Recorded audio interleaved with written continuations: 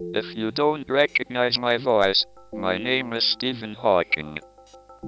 I am the guy who made black holes cool. I would like to talk about a topic very personal to me. How science and technology can help people with disabilities. I've lived my life on the edge, pushing the boundaries of not just science, but what my body can do. Medicine can't cure me, so I rely on technology. It lets me interface with the world, it propels me, it is how I'm speaking with you now. It is necessary for me to live. I have found it difficult to find technologies that adapt to my changing needs. A team of designers and engineers from Intel Labs worked closely with me to create a custom solution that matched my needs. I now have a completely new software system that provides contextual support to the tasks that I am doing.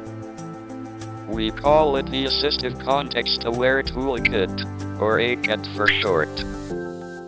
Developed to work on the latest hardware, ACAT includes many new and updated features.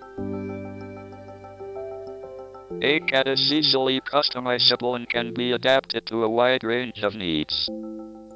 It can also use a built-in camera in the PC or tablet to detect facial movement, allowing the software to be controlled through facial gestures.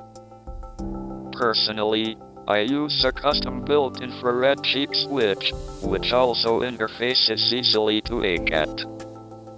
It also supports a variety of off-the-shelf switches. I am happy to announce that the ACAT software is available free as open source, allowing other users around the world to customize it for their own use, and developers to bring in their own innovations and expand its reach.